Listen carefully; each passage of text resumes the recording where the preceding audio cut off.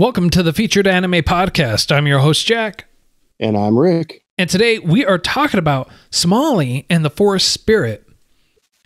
This week was my choice.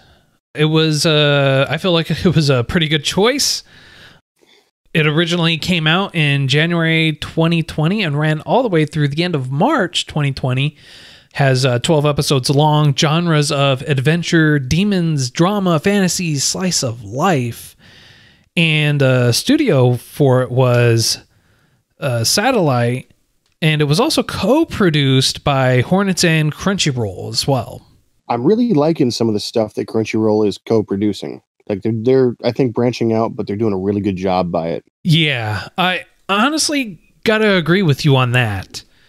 There were a couple of series that they were going to produce themselves, and it was going to be all an in-house project. And I'm honestly glad I have not seen any of those visions, let's call it, come to light. Yeah. Well, I mean, like, they've got a good one going on right now. Hopefully we'll review it one day. It's called Tower of God. Right. It's one of the few that I'm really invested in, even though it's minimalistically done. But yeah, this was a really good example of storytelling done right. Focusing. Good. No, I was going to say, I got to agree with you on that. This was actually done right. What's interesting is that this is based on a web manga. So it's not your traditional media, at least in paperback form. And where the anime left off, that's basically where the manga leaves off. Dang, that's talent. Basically, so just so I understand, web novels, someone's essentially doing it for free because they like doing it, right? No, they're getting paid. Oh. There's just no traditional media for it. So you can go and buy it, and they'll probably even turn it into a printed for you. I would assume. I mean, I don't see why they wouldn't. But it is a digital media that you can buy and read. Okay, cool. Now, one of the things, and here's kind of where I have a small problem. It's a great show. Definitely well worth the watch. It definitely does hit you in those feels in a couple of spots.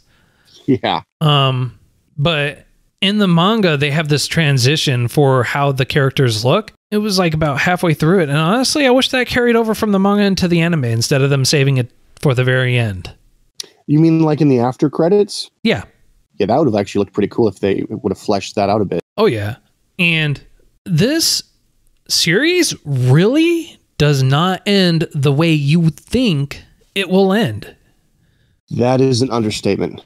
I was watching it, and in the last 10 minutes, it's not an M. Night Shyamalan, I guess it's not to that point of a twist, but dear Lord, I was expecting a more traditional, I guess bookend would be a good way to say it. Like you usually say you like your bookends. Yeah. I was expecting a heart-wrenching, heart-breaking bookend. And right at the point I was expecting it, they did a 180.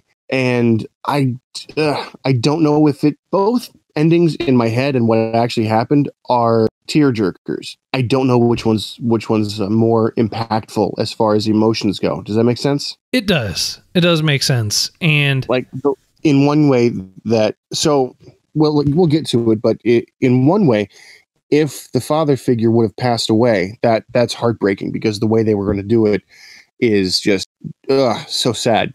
But because they didn't, I don't know if it's more emotionally impactful because against all, not odds, but against all reason, fighting against the inevitable. And the way that he put it, like, I want to stay with you for every second I possibly can. Yeah. Knowing that that's not probably going to be too much longer. And what's really interesting, so how this show starts off, you see this golem, this creature walking through this forest. And he says golems have a lifespan of exactly 1,000 years. At the 1,000th year, they die. Their functions cease. Well, he only has about 2 years left when you're first introduced to him, and he meets this little human girl who he names Somali, and he decides he's going to, through some perseverance, and you find this out, like, what, episode 10, what really happens? Yeah, it was a weird, like, how they went through that. I did not like the origin story showing up near the end. But also, it kind of brings it all together. I mean, it was weird at where they brought it in. It could have been better if it was brought in earlier. But you had to see that progression for him to basically see where he's at emotionally to that point for everything that happened in the past to make sense. Because when you see him or when he's talking, he says, golems, we don't have hearts, we don't have emotions. We lack that. And Somali always tells him, no, you have emotion. This happened, you have emotion. This happened, you have emotion. And he completely disregards it, but says continuously that he doesn't have emotion, and everyone else around him too. And they see and point out certain things to him at the same time. They tell him that is a very father figure-esque type thing. Now, the journey that they're going on is he is trying to find humans to leave Somali with, because he's not going to be around much longer. He only has, and they specify a time range every so often, so that way you know exactly how much time is left. And they're going on this journey to try and find humans, and it goes from like, I have 1 year, 200 and something days. I have a year and 100 and something days. And then I have 300 and something days. And then by the time the end comes, he goes, I don't know how much time I have, which suggests that he has already passed that 1,000 year mark. Yeah, I feel like, and see, what was kind of cool to me is the way they kind of did his whole, well, if I conserve my strength, if I conserve my energy, I might be able to last this much longer, you know? Yeah. And the way, I don't know, like the way that it came to my attention that he was probably past his expiration date, so to speak, was when he started to legitimately fall apart. Like that was the point when I was like, oh, this is it. And then he survived past it. I went, what, maybe I was hoping he might have evolved past that, if that makes any sense. Right. And so the reason why they're having a really hard time finding humans, though, is because humans are super cowardly and super prejudiced against anything that doesn't look like them. Yeah.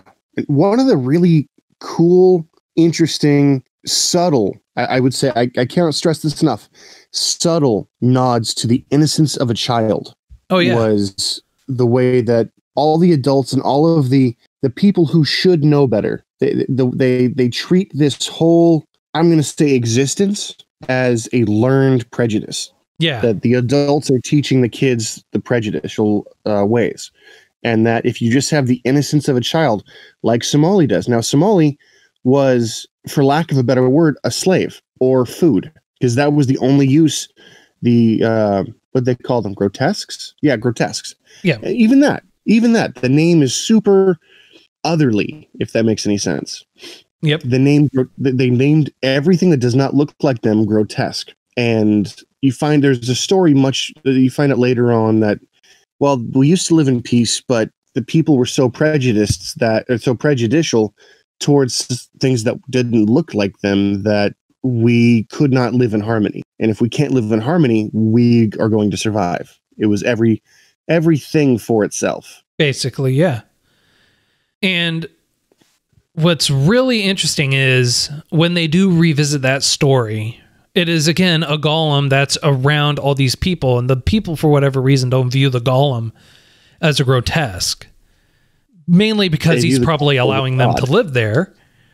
Or protect, or maybe this is kind of an idea I had.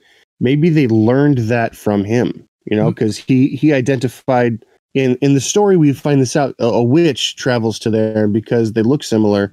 They're not treated horribly, but the golem names the witch a grotesque. You are a grotesque thing and you must leave. Well, everyone else sees it too, but he already knew that she wasn't human when she first showed up. Yes. Yeah. No, but in order to save her, essentially, he had to pretend. Yeah, he had to pretend that he didn't know. And it wasn't that she was called a grotesque for the first time. They called another creature a grotesque. And that's when the witch first realized the prejudice of these people to the extreme. And it also helps really summarize what you were just talking about, where the innocence of a child doesn't understand or really see that prejudice. It's what's taught upon you and what you learn from those who are older than you, who are your parents or your guardians or whoever else is in a higher or teaching position. I mean, it's definitely, I'm not going to say eye-opening because it's something that I was taught as a child. Don't judge a book by its cover. Mm-hmm. But that's taken, I guess, to the logical extreme where, some people just aren't taught that. Yeah. And it's sad. It is. And again, referring back to the witch, she meets this little girl, and the little girl, despite having already knowing these prejudices, still is wanting to be her friend because it's not fully ingrained into her. It's tragic. It is. Which brings us back to Somali. Somali, being like a 9-10-year-old, really has no grotesque views, so to speak, on any of the non-human creatures that are out there, which you have golems, witches, harpies, variety of different shapes and sizes and demons and everything else, and has no prejudice against them and shows them all equal kindness and treats everyone equal. And yeah, you can't, I guess you couldn't ask for a better ambassador. Yes. That would be the best way I can even describe what Somali was. And despite that, you still had people that were trying to kill her. Yeah, because as they said at the very end, human children are very expensive, very valuable for their meat or for other reasons I couldn't tell you. But yeah, apparently children were very valuable. And humans were very hard to come by as it was. Mainly because they ate all of them. Like for lack of an understanding, there was a war and we lost because we were either cowardly or whatever.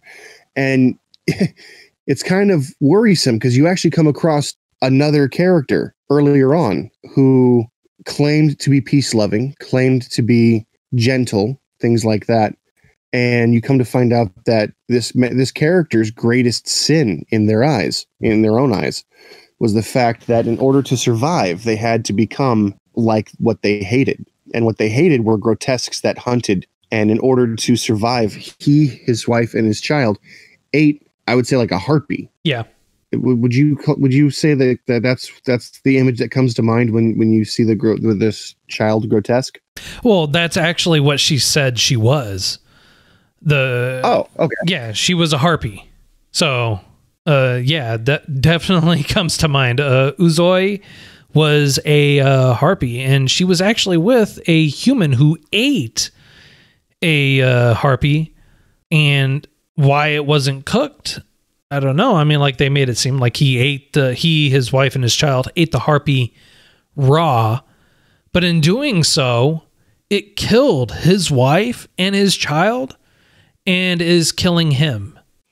Slowly but surely, yeah. And it's oddly unfortunate.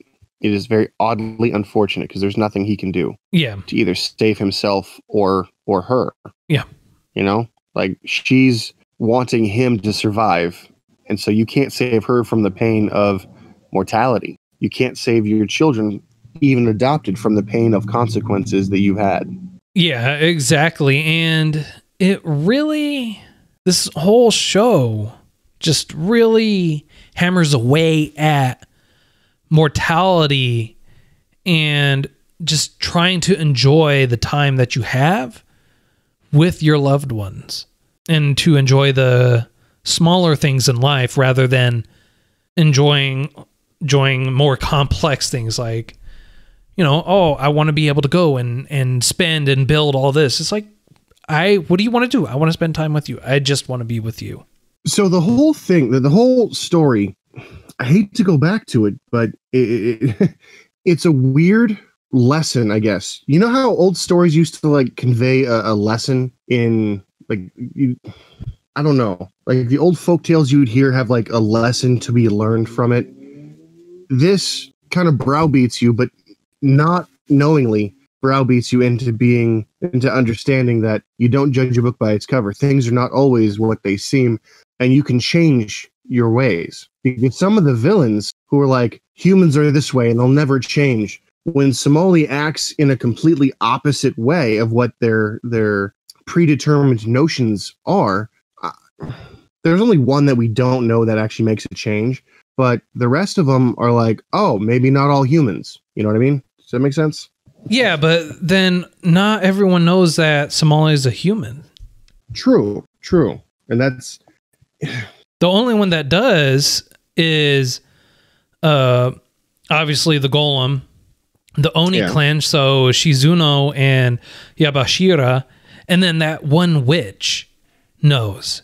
And her response is, then all hope is not lost, because obviously she knows that little girl is not a Minotaur, which is what everyone's pretending to that she is.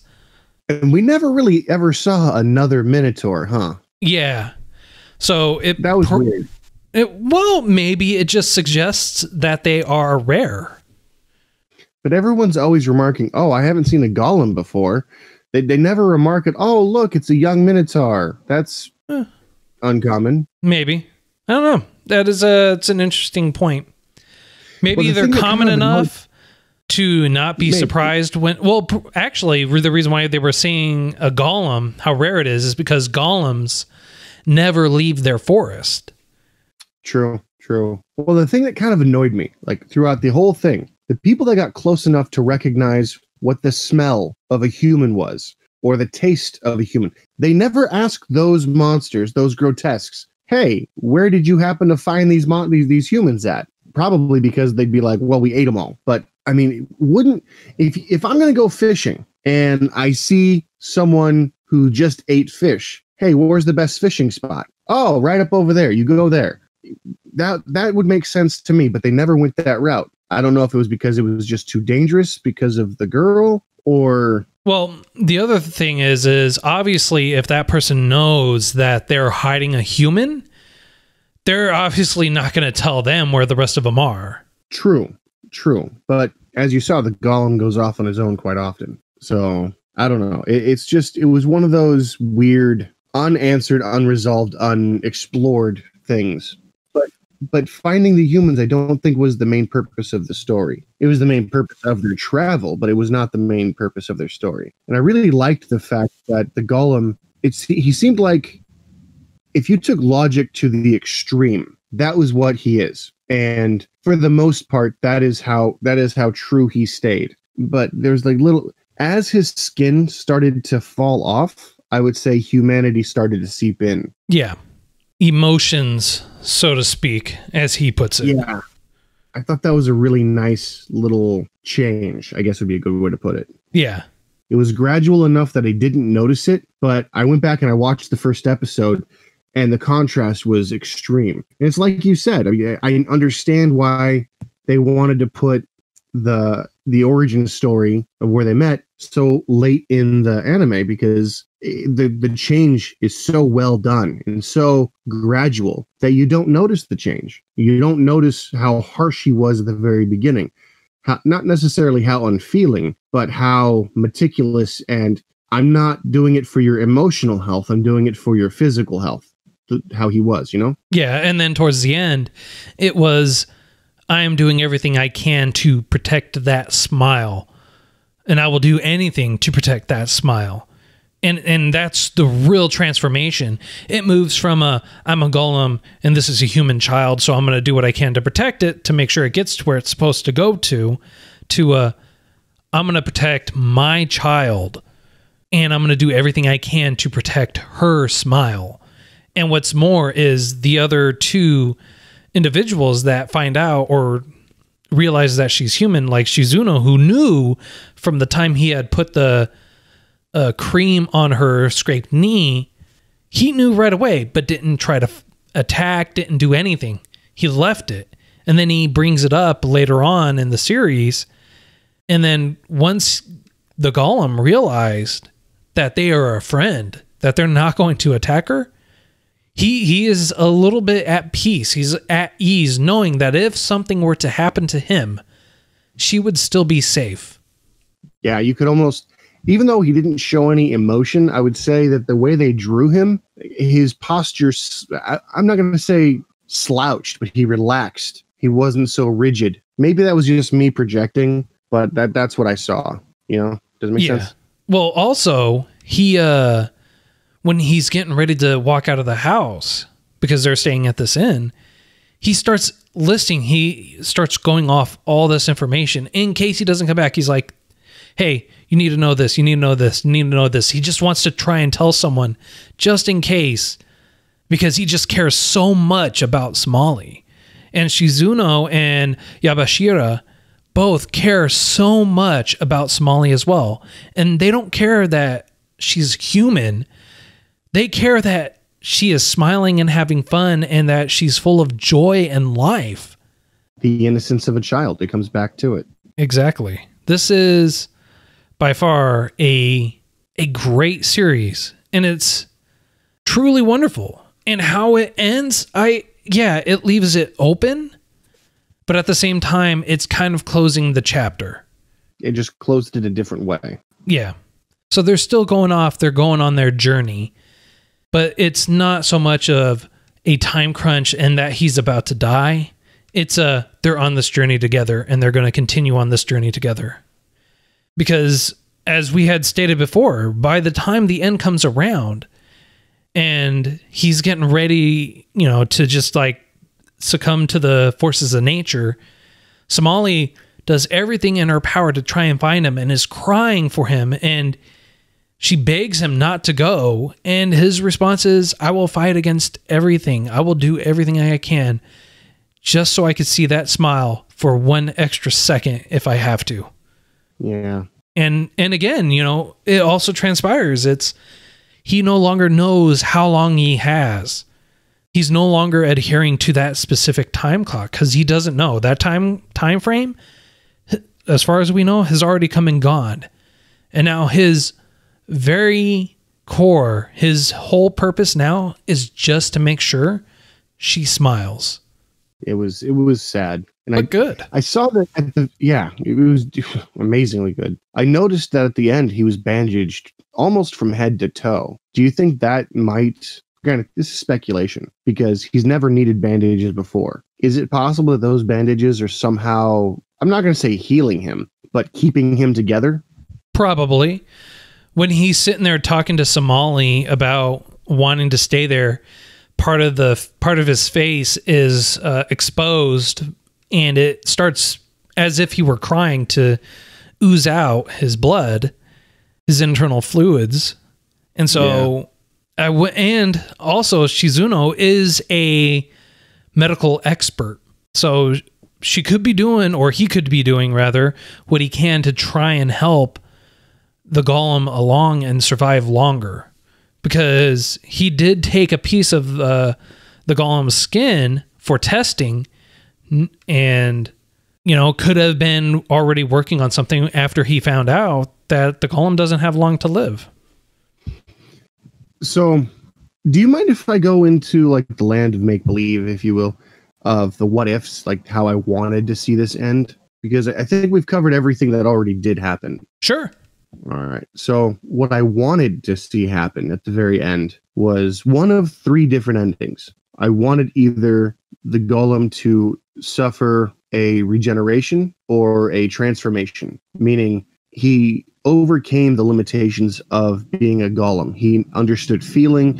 In a sense, he had the Pinocchio ending where he's now a real being rather than a golem that was constructed for a purpose. The second one was, now that he had found purpose, he still deteriorates, and it's just super sad. And you see the earth, I guess, consume him again. And what's left is now a new golem, but instead of the purpose being to protect the purpose of the golem to protect the forest, it now has the purpose of protecting Somali. And the third and final one that I was hoping for, that I would have been content with, was if he simply withered away and Somali was just left there crying, and then the Oni clan came up and said, "It's going to be okay. We'll always be here for this." And then they create a kind of shrine for the golem, and the epilogue or the ending credits, you would see them coming back every so often, with like every few years or every year, to commemorate who the golem was. And the final scene would have been her dying right next to the grave. That'd be interesting. Those were the scenarios I saw play out. But like I like this one. Don't get me wrong. I'm not a writer by any stretch of the imagination, but I liked this because it didn't go with any of my expectations, even though it felt like it was about to. Oh yeah. And don't get us wrong, there's a lot that actually goes on in this series. A lot happens. There's a lot of good points, a lot of downers.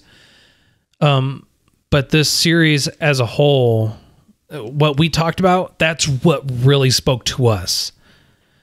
Yeah. And I gotta say, this was a great series. This was well worth the time.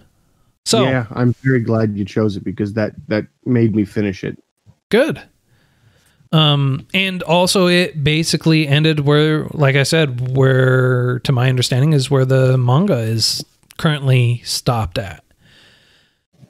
So I don't see it continuing. I don't see it moving forward in any capacity, because if they did, I think it would tarnish the journey that was had. Yeah. All right, sir.